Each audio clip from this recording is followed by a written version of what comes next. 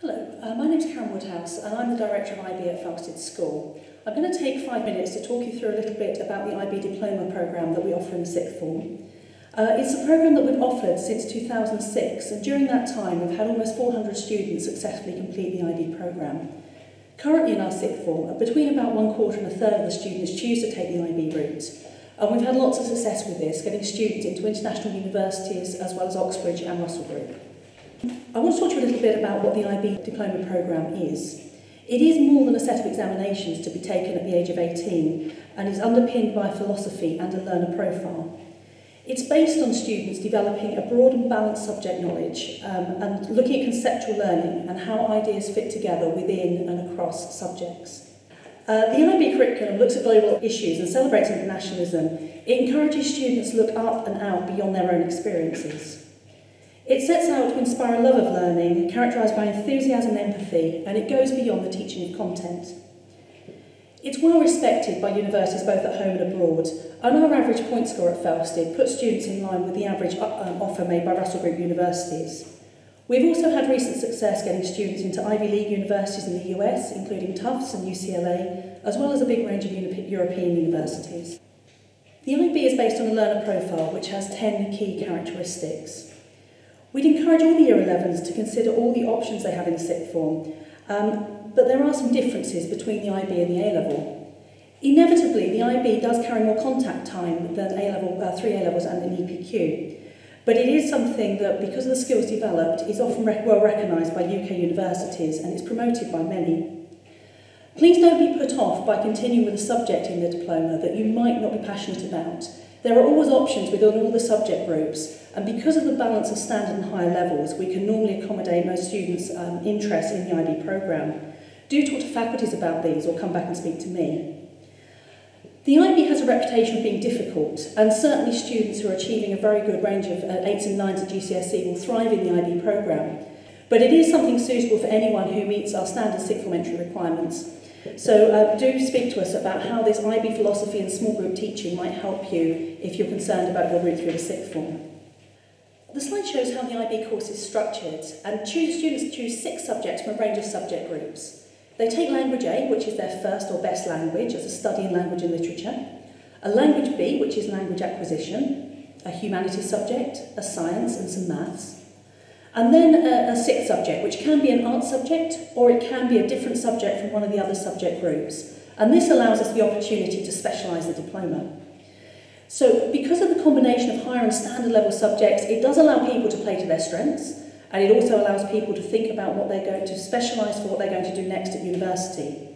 So for example, a humanities specialist may be looking at law or international relations, might choose something like history, psychology and English at higher level, supported by French, art and maths at standard level. Someone looking to specialise as an engineer might choose maths, physics and chemistry at higher level, maybe supported by some English, economics and perhaps a beginner's language like Italian ab initio. Underpinning the IB subjects, there is an IB core which is really central to the course. It's made up of 3 parts. The first is CAS, which stands for Creativity, Activity and Service.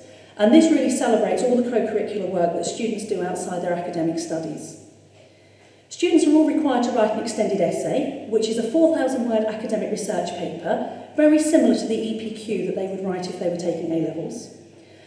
And fundamentally to the IB, we also have a course called Theory of Knowledge, which looks at the philosophy of learning and starts to look at how we know what we do, how subjects link together, and the differences in knowledge between different subject areas.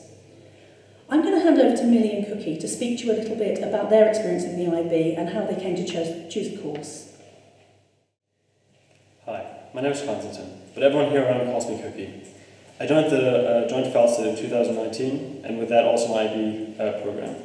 When I joined Felsted, just like many other international students, I was a bit overwhelmed and a bit anxious.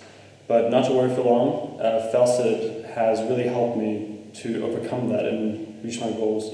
And also, the IB is incredibly rewarding. The community and the teachers here are always accessible and very helpful.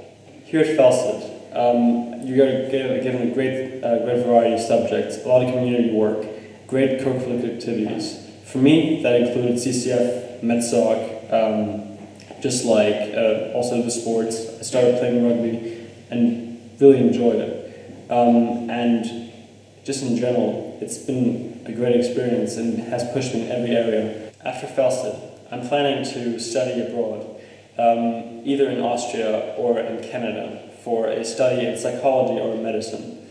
Felsted is preparing me very well and is making it really enjoyable to look at those unis and gives me a great spectrum of opportunities. I chose the IB at Felsted for its international recognition and the great variety of subjects. My subjects include chemistry, biology, and economics, because I had a great interest for them, and it keeps all the doors open for future universities. Hi, for those of you that don't know me, my name is Millie. I'm taking high-level chemistry, biology and psychology with the aspiration to study medicine at university.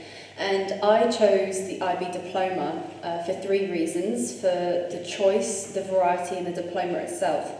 So for the choice, I really wanted to take French.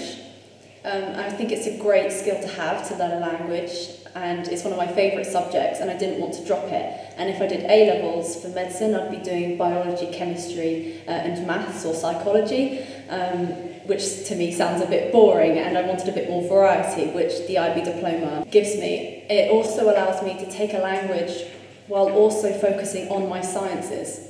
So what you do in the IB Diploma is very varied. You don't have the same lessons every single day, which I really love. And also the diploma teaches you not just what to think, but how to think, which is a crucial skill for university, especially for me in medicine. There's also a frequently asked question that I get of whether I get to see the A-levelers, and the answer is yes. I get to see my A-level friends just as often as I did when I was taking my GCSEs.